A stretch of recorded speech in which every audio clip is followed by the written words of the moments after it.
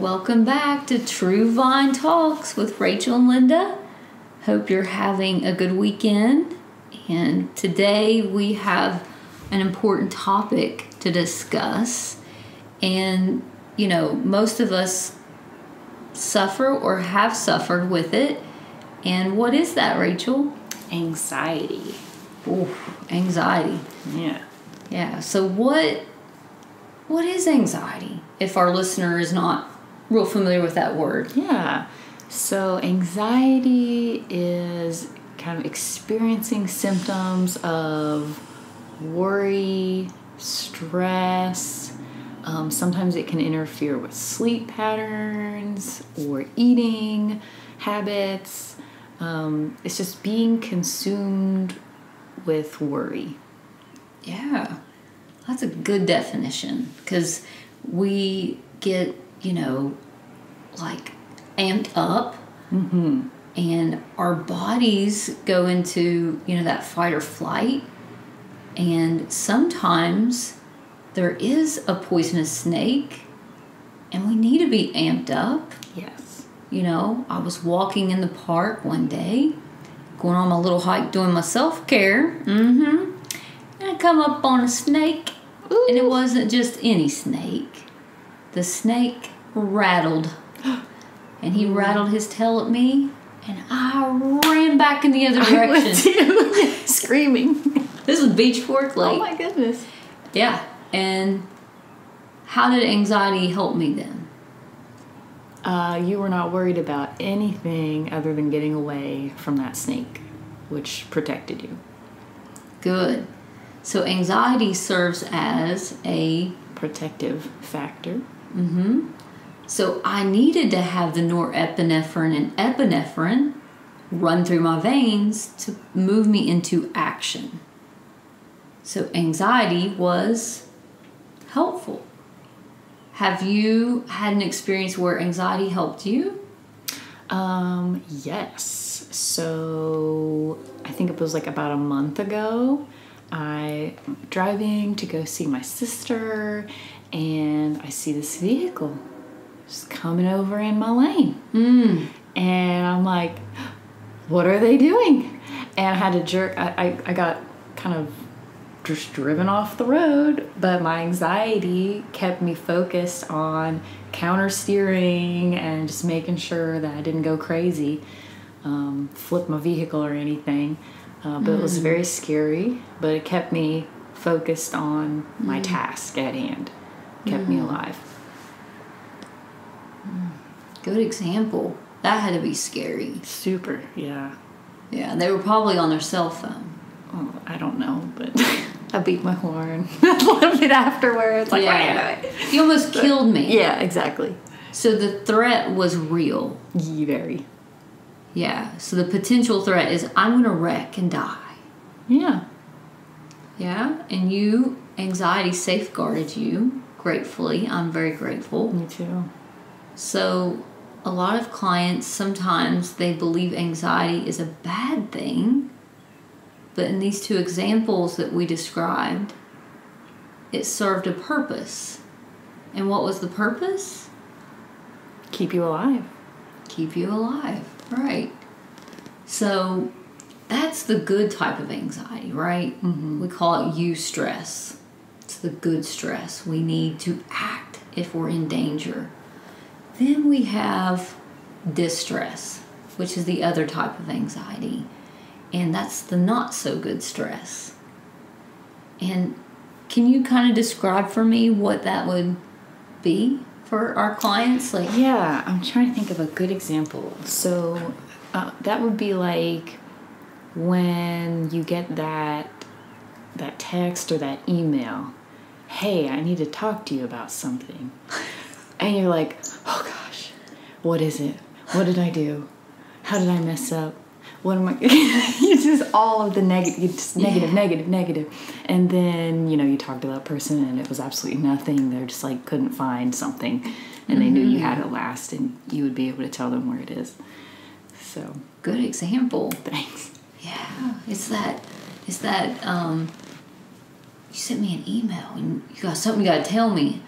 And I start revving up in my mind. What happens? Did I do something wrong? Am I a failure? Yeah. Fear of being rejected by that person. It's like that buildup of negativity that just interferes with your day, and you cannot concentrate on anything else until that problem has been settled or resolved or whatever, because all you're going to do is worry about it. Right. That's good. And sometimes people have, anxiety about coming to counseling. Oh, yeah, they do. So, if you're our listener and you're thinking about coming to True Vine for counseling, we'd like to help you with that, That fear of the unknown, not knowing what it's going to be like. Is it scary? I don't know this person. Are they psychoanalyzing me? Yeah. Good. Stranger danger. Yeah. Even though you're an adult coming, or, you might be a kid. Yeah. It's a stranger danger. So some anxieties have been, ingrained in us since childhood too. Don't talk to the stranger. Don't walk in unknown places. Safeguarding.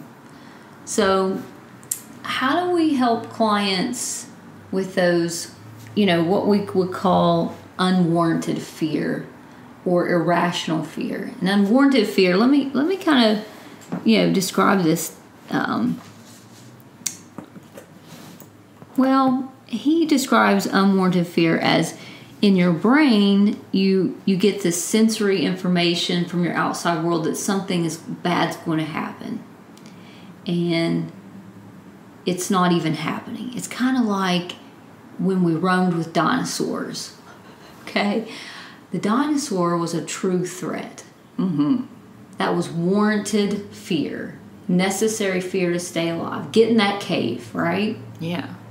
So the amygdala of the brain remembers that we had to survive some pretty crazy stuff. Our ancestors did. So how do we approach that now? In that we don't have necessarily dinosaurs that are going to take us out, T-Rex, but we do have some external threats.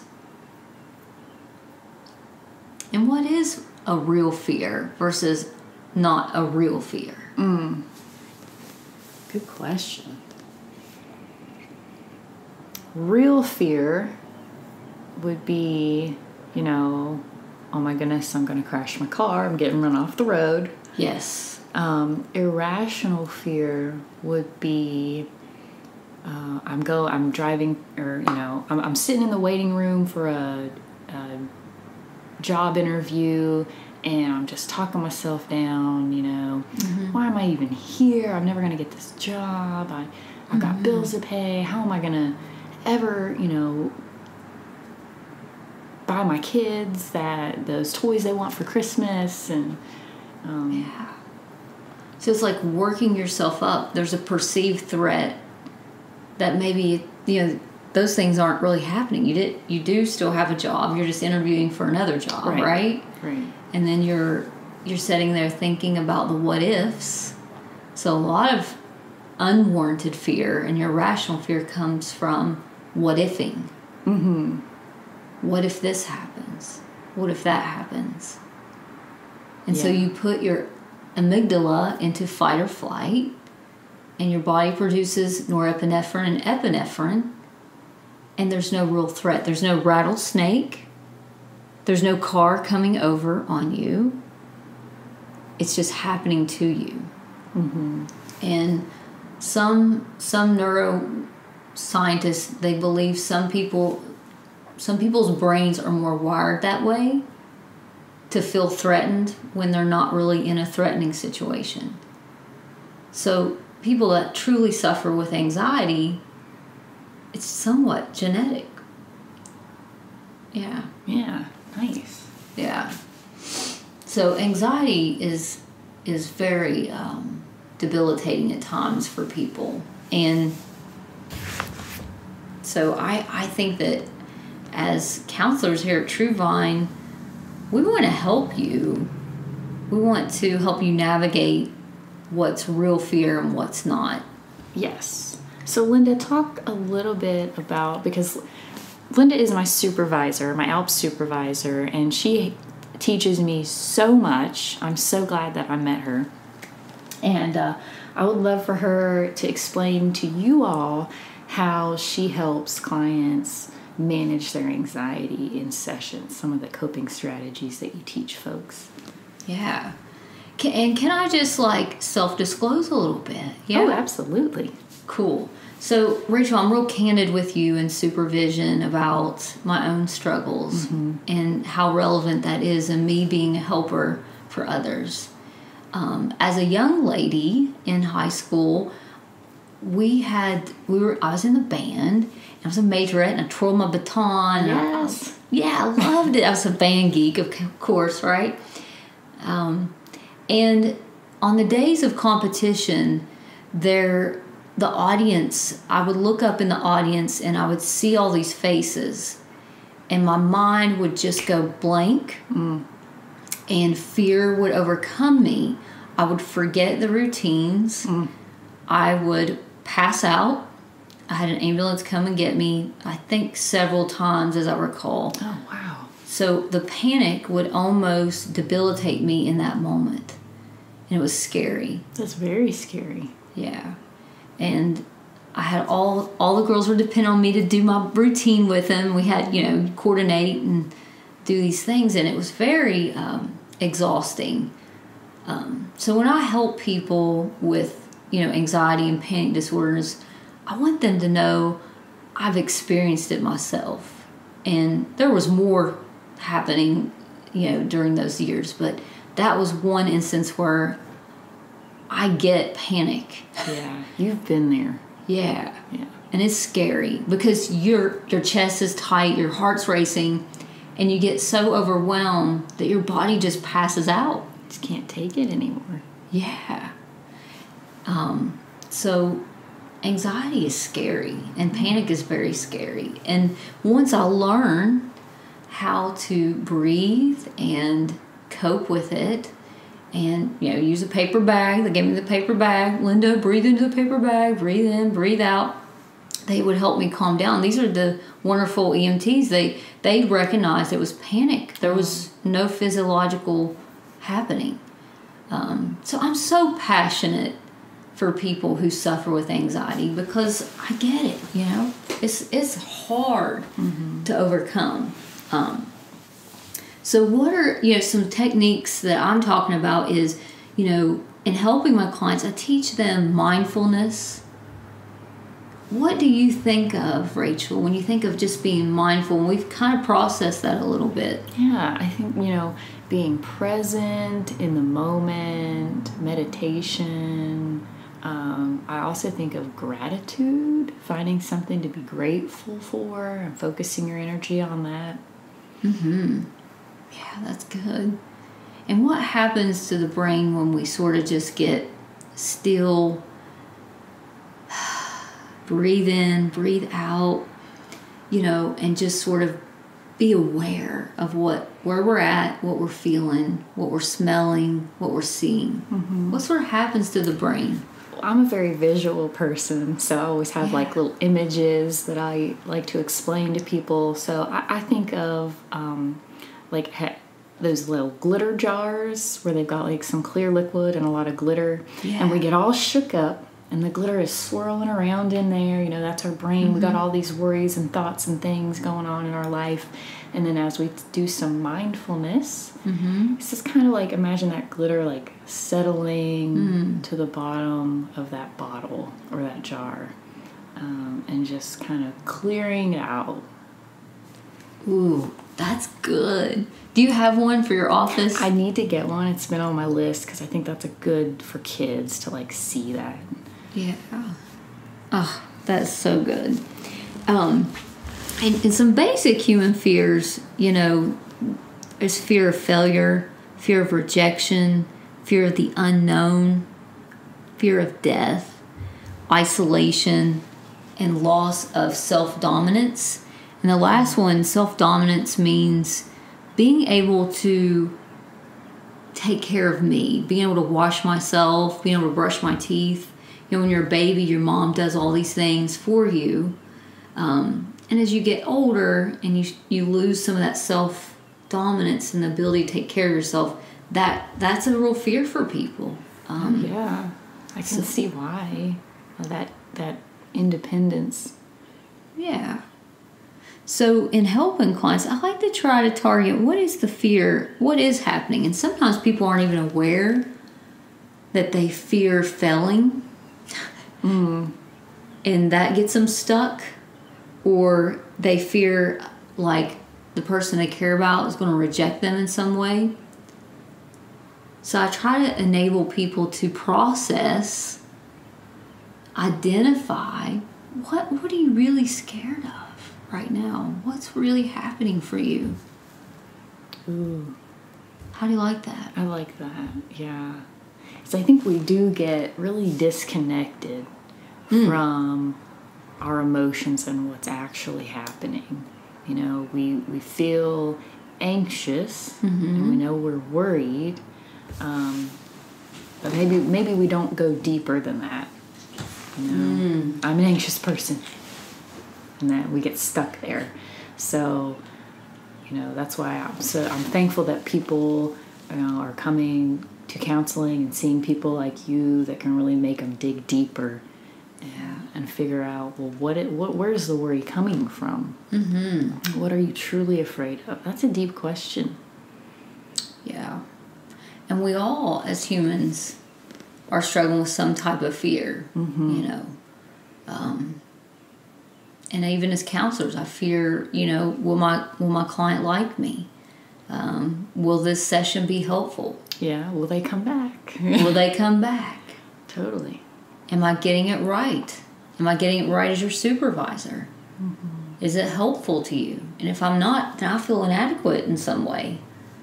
See, so we all have fears that come up for us in our interactions. And helping your client, what is it you're struggling with on the daily basis? What do you fear? What is your unmet need? And so once you identify what that fear is, what do you imagine would be some good techniques to help them? Well, I would think once you have helped them identify that unmet need, would be trying to figure out a way to get it met. Am I on the right track? That's it. Okay. Yeah. So if I fear rejection, okay, if I fear my client would reject me in some way, how would I combat that? How would I fight that fear? Oh man, they're just not going to like me. They're never going to come back. What could I do in my thoughts in those moments when I'm interacting with them and that fear keeps coming up? You know, it's in the back of my mind. They might reject you. They don't like you. What can I do to combat that? As the counselor? Yeah. That's the anxiety that you're feeling in session? Okay. Sure. I didn't frame that good. I'm sorry. No, I think I just get distracted. We're all like, I think, you know, the paying attention to your self-talk and reminding yourself that, you know, I have a lot of clients that I've seen consistently for a long time, and they tell me that this is really helpful to them. So, you know, even if this person doesn't come back, it doesn't mean that I'm a bad counselor. This maybe just wasn't the right fit for them. Ooh. Well, you just did it so nicely. You helped me know that, hey, maybe I wasn't a good fit, but that didn't mean that I was a bad counselor. So you just reframed it. Yeah. Well, I reframe my thoughts daily, so I have a lot of practice. Yeah. We all have, you know, I think sometimes people think that counselors have it all together, and like, no, we struggle just as much as anybody else. We've learned the skills and we put them to use, and now we're teaching other people how to do that. Exactly. And that feels good to help people face their own stuff. Absolutely. Yeah, and help them. How do you want to reframe this fear of being rejected by your boss? You know, how do you want to reframe this fear of your spouse not wanting you, feeling inadequate in some way? You know, those underlying things, which is EFT therapy, is kind of where we go to help people deal with that angst, the anxiety. Yeah. So if you come to TrueVine, we want to really dig deep and find out what will work for you. Is it reframing your thoughts? Is it getting into some mindfulness? What other techniques might we use to help clients with their... Yeah, I like, and every time, before I go into these two skills, I always say, and I know you're going to roll your eyes at me because your counselor is telling you to breathe. Because I think there's kind of like that stereotype of, oh, just take a deep breath. But it really does help. Mm-hmm. The deep breathing, I think we've talked about it on a previous podcast. Mm-hmm. We talk about your brain going into fight or flight, and that signals to your brain that you are safe. You know, the rattlesnake is gone, you're back on the road. Yeah, and I did that myself because I was still pretty jittery and anxious even after I got back on the road and that person took off. So I had to do some deep breathing while I was driving to get kind of calmed back down. So, deep breathing. I also like progressive muscle relaxation. Yeah. I think that's a really good one. Mm-hmm. So that would be like, you know, if I focus on my shoulder area, I'm going to tighten all the muscles in my shoulders as tight as I can and hold it for 3 to 5 seconds. And then, relax. Yeah, clench my fists up, relax. You just work on different areas of the body. And that's a really good one. I tell people who have trouble falling asleep because they're anxious and they're just thinking about everything they have to do the next day and they don't know how they're going to get it all done. That's a good way to relax and try to fall asleep. Cool.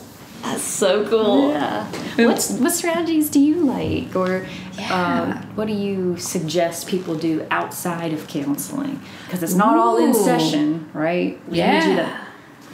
Right, and we did the self-care last weekend, and, you know, if you are getting in 30 minutes of cardio exercise daily, what happens is you're putting your body into fight or flight.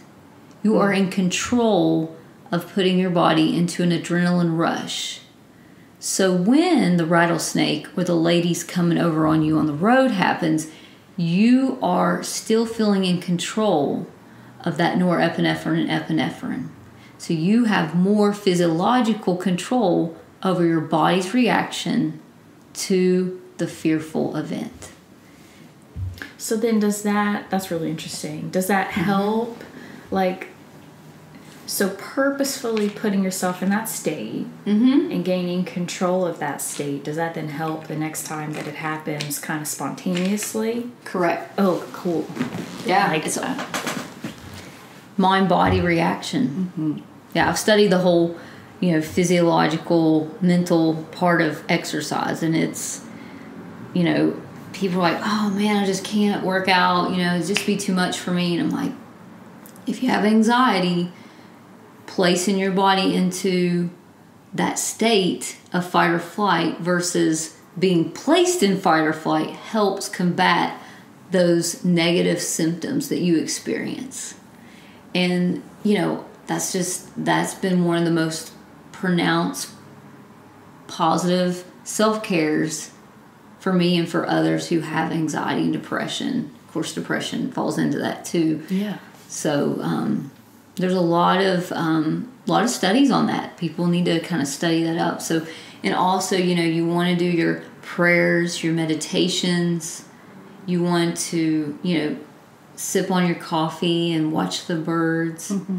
You want to, you know, just acknowledge that you're safe, and you're mostly safe.